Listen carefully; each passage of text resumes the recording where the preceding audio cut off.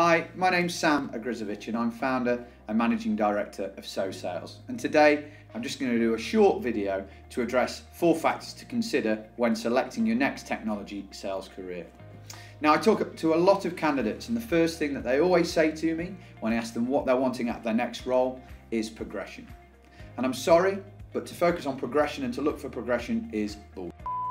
Instead, if you focus on these 4 factors, the progression in time will come if you're successful in the role.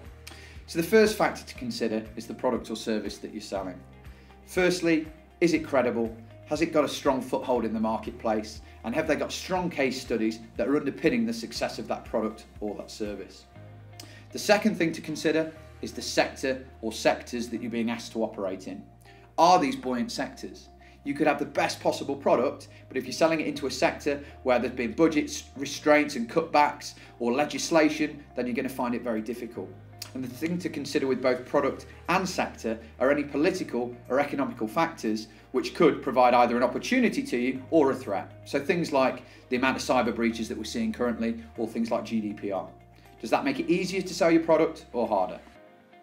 The third thing, which people often mistake and forget about, is what I call land grab. So again, you could have the best product, you could be selling into the most buoyant sectors, but if you're joining a business which is saturated with loads of really great salespeople, how easy is it going to be for you to hit your number and hit your mark? It's hard enough selling against all the competitors we've got out there in the marketplace without having to worry internally about fighting over leads. And the fourth thing to consider is the sales leader. It's a well-trodden path and a well-used phrase that people join businesses and leave managers. And it is so because it's true. So can you see yourself working with that individual? Have they got a good track record of developing talent? And are they the sort of person that you want to turn up to work and work with every single day?